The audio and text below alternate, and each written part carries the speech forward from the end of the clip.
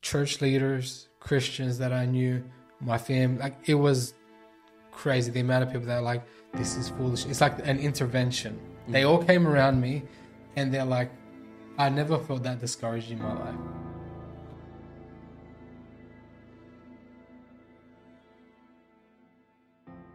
Hey everyone, welcome to the Jesus King podcast. Hopefully you're doing well. I'm back with Abraham. How you doing, I'm Abraham? good, man. Good. Good to be here. Thanks for coming, and we're starting to do a bit more videos with you, so that's a blessing, man. You've got a lot to share, a lot of wisdom, a lot of knowledge, so we like to use that here, like kind of extract a lot of stuff from your brain. And same from yours. It's losing a lot of hair up there.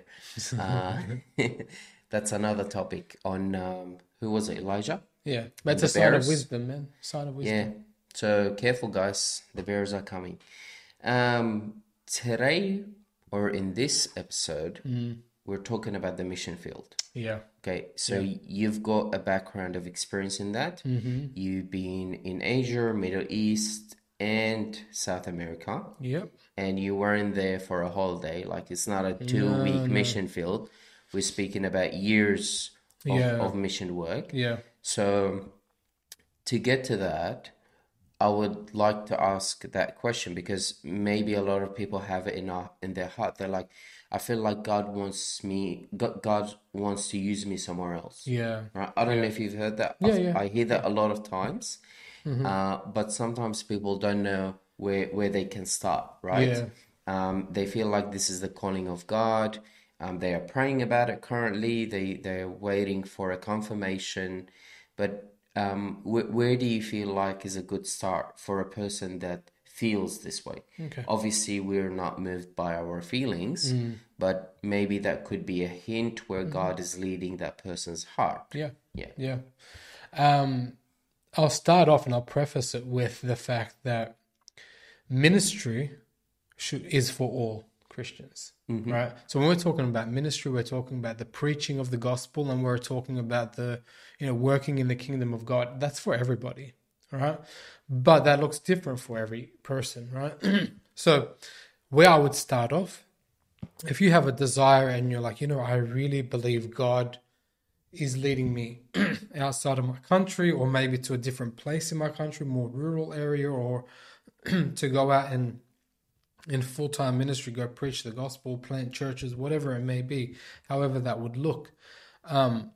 First and foremost, if that desire is in your heart, there are certain steps that you do need to take. And I believe one of the first ones is prayer and fasting. That's a really, really big one. That's something that you and I we really hit hard in that sense. In our spiritual walk, we felt the burden of God in our hearts, and we felt, we really believe God wants to send us out, right? But it started with our personal devotion and our study of the scriptures and whatnot. The thing for me, when I was younger, I was about 13, 14, I believed in my heart. I'm like, I had this groaning, this yearning to go into other places, go to other places and preach the gospel. And I'm like, well, maybe it's just emotion. So I'm just going to pray, and I'm going to keep praying, and I'm going to keep cultivating this. And if it's of God, then next year it won't just fade away. It will keep growing, right? So what I did, I invested in the Word of God. I studied the Word of God. I prayed, I fasted. And not only that, I was very invested in the local church. So it's like there are people that they want to go overseas, but they're not really doing anything here, right? They're not doing anything for their neighbor or the people that are around them. They're not investing in the local church. So if you're not doing that, if you're not already focusing on where you are and ministering where you are, then what makes you think you're going to be any use somewhere else in the world? So like being faithful with the little that God has given you. So God can entrust something else for you. Cool. Yeah, and that's something that I speak to people. I'm like, look, this is not a holiday. And one of the damaging things that tends to happen, it's like those little short-term trips that sometimes for your youth group, or some people do those short-term trips for like their colleges or whatever. They go to Israel, and it's a nice little break, but I do have mixed feelings about that, to be honest with you, because you know what it is. It feels like let's take this group of kids. Yeah. They're gonna feel emotional and come back and be paint a wall and whatever. yeah. It's a hype. Hand out some food or something like that. I'm Yeah. like, mission field is It's much very different to that. harder than that, much dirtier than that. Is the long hours. I remember waking up some days. We used to do like a ministry and pastoral courses for the guys in the village. We'd wake up at early in the morning, start at 9 a.m., finish at 5 p.m., and they were long sessions. Yeah. And then we would have dinner together and have a night service together. And after the night service, we would spend time with a lot of the youth. And by the time you get to sleep, it's like 12, 1 a.m. in the morning. You get up and most likely you're doing the same thing again, or traveling like maybe 8 to 12 hours to go to a remote place to minister to them. It's different. I'm not sure why people are doing this, where they take people on a 2-week holiday. 2-week mission field. Out of the mouth reveals what's in the heart.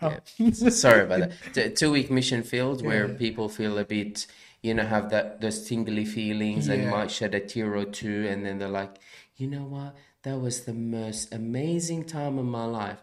And they're like, okay, but would you stay there for 3 years? And those people, and those people that you left, what are they doing now? Yeah. They're still in the same situation. So you came for 2 weeks, you entertained them, they entertained you, and everyone's back in their lives. One of the reasons, I think, one of the mindsets behind it, I think there's good intentions, but remember, passion and wisdom are two different things most of the time, and one goes before the other.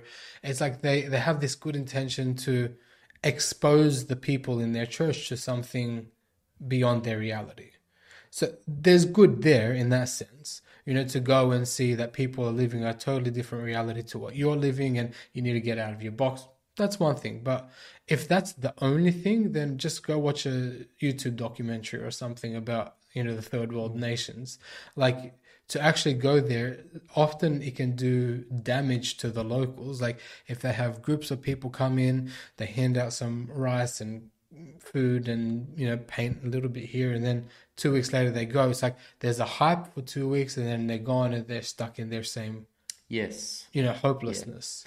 Right? Which is why I've got mixed feelings about this, because the idea is that if you want to go there, God is sending you to serve them and to have a long-lasting impact. For example, when Paul started the Corinthian church, he was continuously revisiting them. He was continually teaching them. He was continually guiding them, rebuking them. And if he couldn't make it, he'd send teams to go and to continue to disciple them, because you don't leave them on their own. It's like newborn babes. Yeah. And he had a fatherhood of he was a father figure to them. And so he had this paternal feeling towards them, that these are babies who need the milk of God's word, and they need discipleship and they need to grow. And without that, they're not going to. And so it's an investment, right? So you're investing time, you're investing energy, and you're sacrificing a major portion of your life to that call.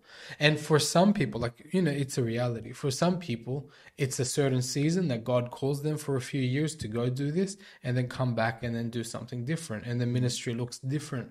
Like for the Apostle Paul, his ministry looked different from season to season, right? Sometimes God called him back to Jerusalem. Sometimes God called him to Antioch, whatever. He moved around. Whereas for, let's say, the Apostle James, he stayed in Jerusalem his whole life pretty much. And so ministry will look different to each person. There are different seasons in it. And the ultimate thing is, are you being faithful to where God is leading you? So let's say God has definitely 100% called you to the mission field that is outside of your country, outside of your reality here. Like, let's say you're in Australia or America or a Western country, and God's saying, I'm calling you to the third world nations, or I'm calling you to this specific nation. This is on your heart. What are the steps that you need to take in order to get there? What are the steps? So for you, if I were to ask you, you have some experience in Taiwan, what were the steps you took to get to Taiwan? To be honest with you, we actually had a bit of a backlash, right? Because a lot of people said, you have a family, you've got a job, you've got a career obviously set up for you. Because when I was here, even though I was almost like full-time ministry, but at the same time I was juggling work and ministry, right? So as you were speaking earlier, it's like, people don't do nothing and they expect to be sent somewhere. No, like we were busy. But then when God made that clear to us and we wanted to leave, a lot of people did come and say, what about your finances? What about your family? You've got kids, you're going to a culture, you don't speak the language, you don't know what's going to happen to you. If something happens to you, you can't give us a call. You're not in Australia. The rules are different. And it felt like it was the devil's, it was like the devil's last try to say, stay where you are, stay comfortable, trying to put that fear in us. But then to us, it's like the first thing was, okay, God called us. The first thing we can do is obey. So how did you know God called you though? Everything was falling into place. Yeah. We already had that desire for me and my wife to do work outside of Australia. Number one. If you and your wife are agreeing here, then that's a big sign. You don't want to go through a divorce just to go on the mission field.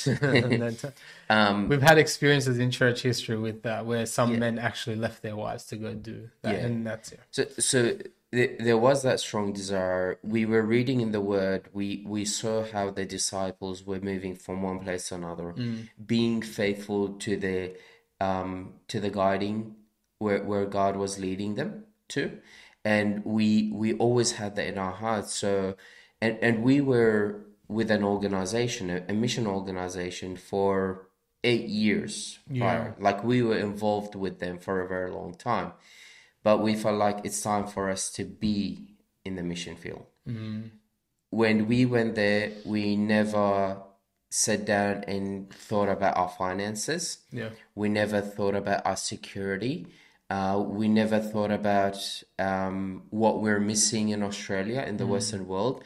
Like everything was put to the side and we were just trusting in God.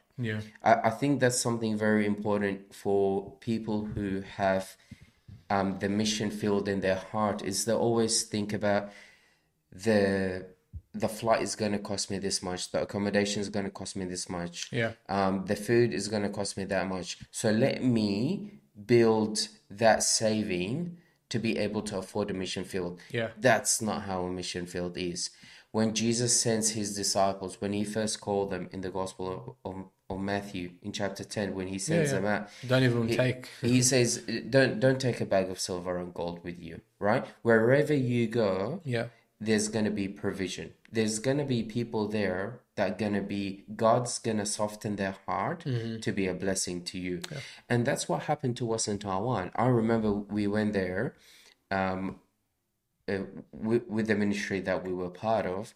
They provided a place for us. And they provided some money for our expenses.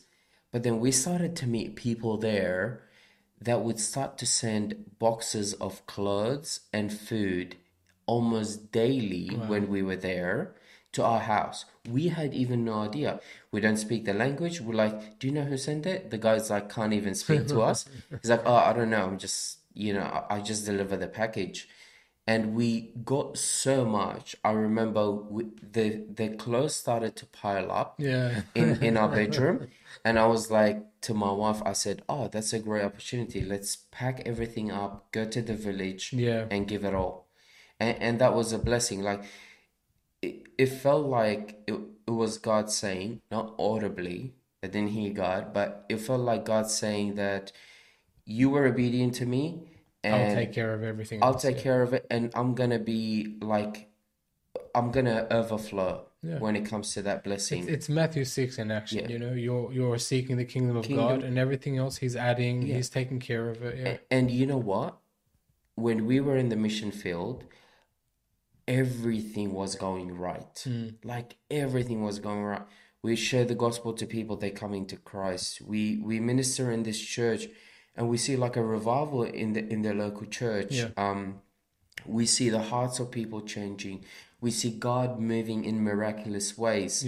It's not like the Western culture here where you go sit, sing 3 songs, hear a half an hour message and go home. No, church, to them, church was much more than a 1 hour service. Like an actual spiritual meal, like a full banquet. It was, man. They would spend a whole Sunday together. And some places, I've met some people that they don't have anything on Sunday. And I'm like, oh, so you don't go to church? They're like, dude, Monday to Saturday is our church. We meet every day together. So you're gonna tell Sunday's actually a day off. It's a day off. And that kind of changed my whole perspective on a lot of things, because, you know, like you live in the Western world and you think this is how things are. But then when you go somewhere else and you're like, no, these guys are on fire. These guys are like waking up every day, 4 a.m. in the morning, and they're praying, they're worshiping God before they head out to their work. And that's something that we're really missing here. We're very, like, that sounds very early church, New Testament, Book of Acts, you know. You know what? And this might be very hard to swallow to a lot of people, but I gotta be honest. This is what I've experienced. This is what I saw God doing. I'm not gonna hide it for the sake of other beliefs. Like, some Christians don't believe in spiritual gifts. Some people don't believe in miracles today. So I'm not gonna hide God's work just because someone doesn't believe in it. But I'm telling you now, the first 6 weeks, I still remember it until this day. I remember I used to speak to a missionary. He says, "Oh, keep a journal, write things down, like all these things. And, you know, when the time comes and God sends you back, you can always mention stories to your family, to your church, and so on." So I sat down, I'm like remembering all the things that God did in the first 6 weeks. And just God led me saying, if you're going to write this, then that's the highlight of your ministry. But if you're going to put this away, the pen and paper, this is going to be your everyday experience with me. And I'm telling you now, we were experiencing healing. We were experiencing deliverance. We were experiencing repentance. People coming to Christ. People receiving the gospel. People's life being changed dramatically. I remember we had a baptism. We did it in the middle of the winter in the river. I'm telling you, I was shaking. The 2 boys that we were baptizing, they were shaking too. Like, it was so cold. It was like an ice bath. We get in. Which is good for you. We get in. We had a taxi driver take us there. Okay? We get in, and the taxi driver was listening to us. We're talking about Christianity and so on, and we started to talk to him. And we get in, and before we start to baptize the 2 boys, he's like, "Can I be baptized too?" Wow. And we're like, "You're a Buddhist. You need to become a Christian first." He's like, "Yeah, I accept Jesus. Whatever you guys were telling me, I accept it. I want to be baptized too." That to me is crazy. And I'm telling you, that is one of many, many, many, many stories that we saw God doing on the mission field. Now, you might think to yourself, well, I haven't seen none of that. I can't answer for you. But I can answer for my life that I've been walking obedient with the Lord, and He's taken me to places. I've been to places in Africa. I even came where you were in South America for 5 weeks. We were there for me and the family before we left to Taiwan. I've been to so many places, man. It's just that obedience. If you are obedient, if you totally surrender to God, then you will see God's hand working. But then if you're going to sit here and think, well, my security is my finances. My security is I've got a house that's locked and it can protect me from a thief. My security is I live in a safe country. My security is this. My security is that. How do you expect God to work in your life? I'm not saying go and test God. Please, by all means. But then you have to remind yourself that when God sends you out in faith, that faith will start to demonstrate itself. You'll start to see your faith manifest. God will start to provide for you.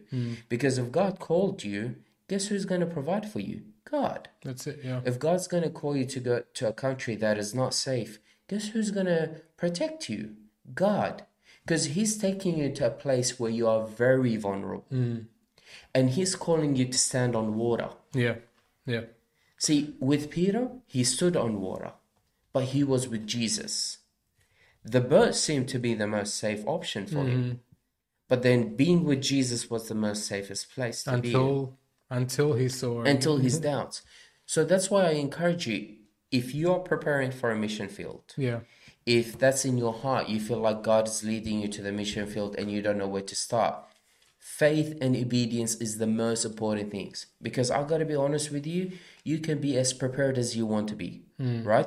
You could be as prepared as you want to be. Like, you could save up and say, well, that's going to last me for a year.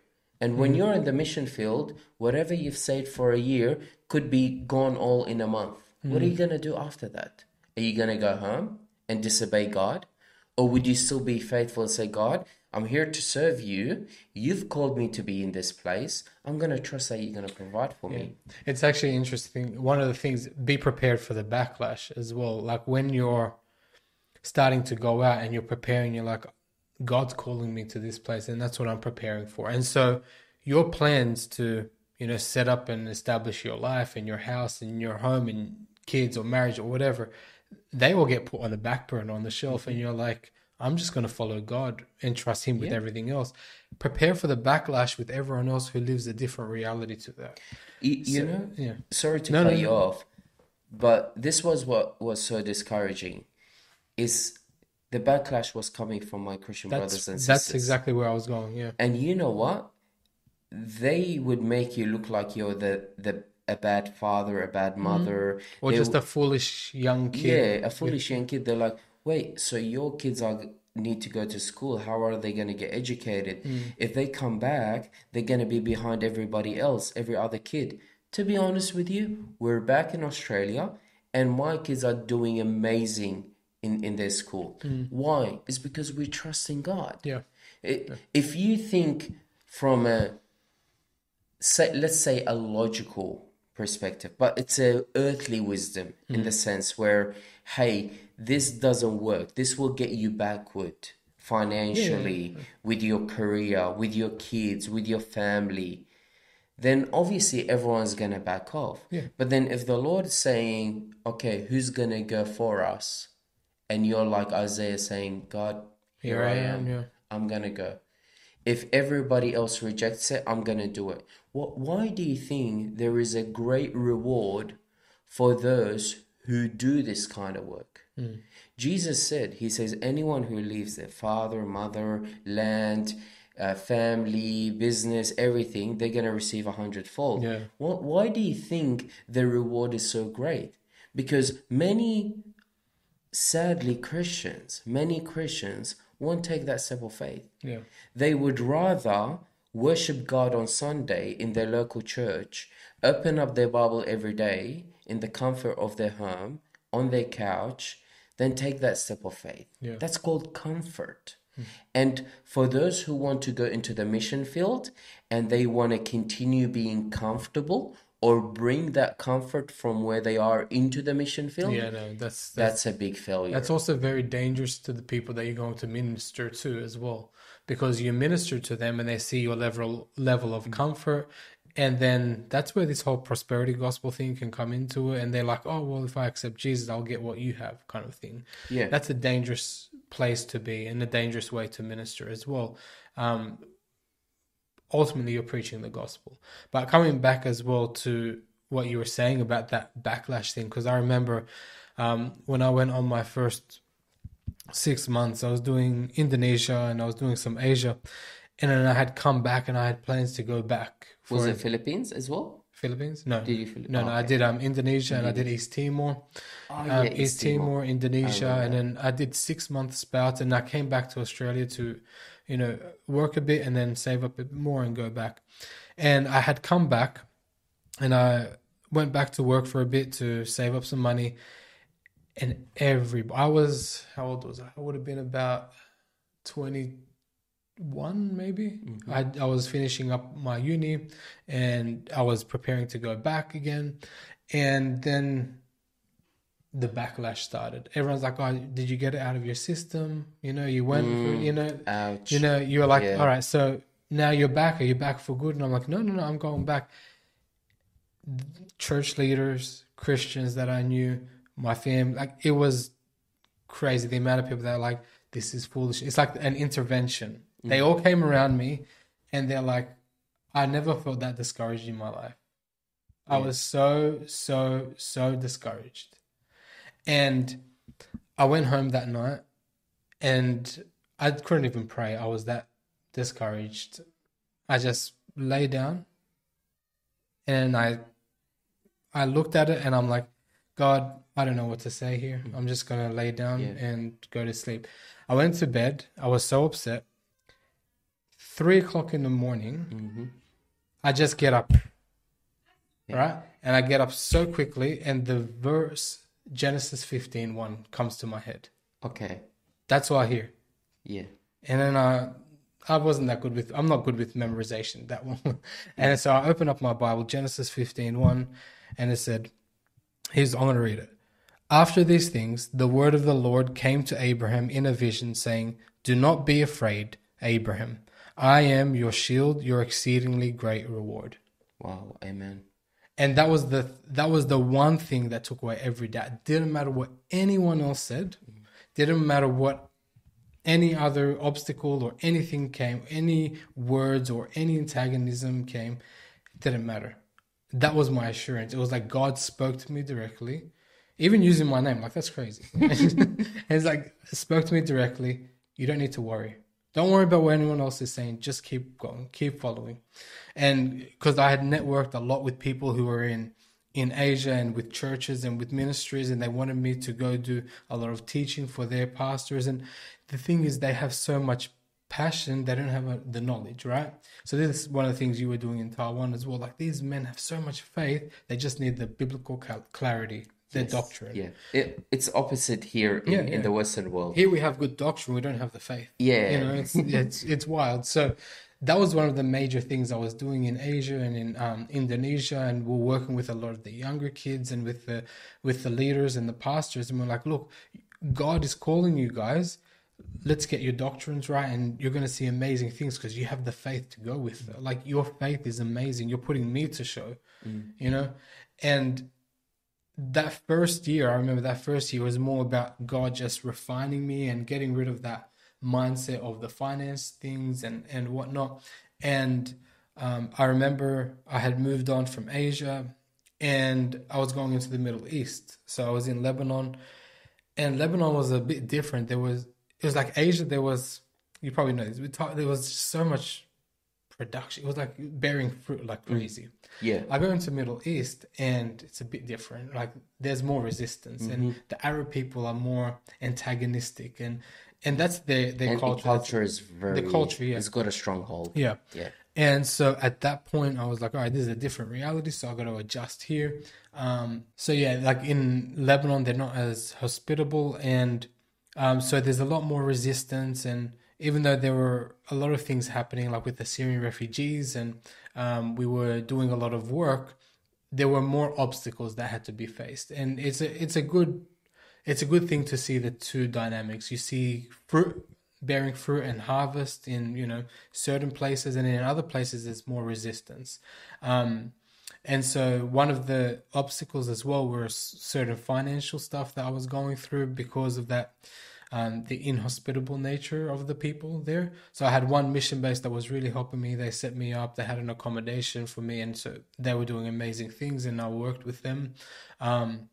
But also financially, my account would come to pretty much zero at times. And then I'm like, you know what, God, doesn't matter. I'm trusting you. And so someone would give me a call from Australia and be like, someone just felt in their heart that God wanted to give $1,000 to you. Wow. And I'm like, all right, well, that's how God was providing. Just literally, it was like God was providing at the right time in the right places. And so from there, I was like, I don't need to worry about this side of things. I don't need to worry about or be anxious about what I'm going to eat or what I'm going to wear, or, those are God's issues. If I'm faithful to to the work, God will be faithful with the rest. Amen. And so that's one of the things that if you're looking to be a missionary and to go out, don't let the financial aspect of it drive, how you're going to minister. Just be faithful and minister, and God will handle the rest. He's a pro at this. Yeah. I think that's very important. Walking in faith and having that obedience to God's calling in your life is very important. Yeah. And that would be our encouragement to you. It's not a business. Ministry is different than a business. Yeah. Ministry requires faith. It requires following God. And sometimes you feel like you might not be in the right place. Sometimes you might think things around you are not working as you would hope them to be. But it's about obedience. As long as you're doing the will of God where you are, God's gonna fulfill His will there. I think that's very important. Yeah. Anyways, God bless you and take care. Enjoy your time. Guys. Bye.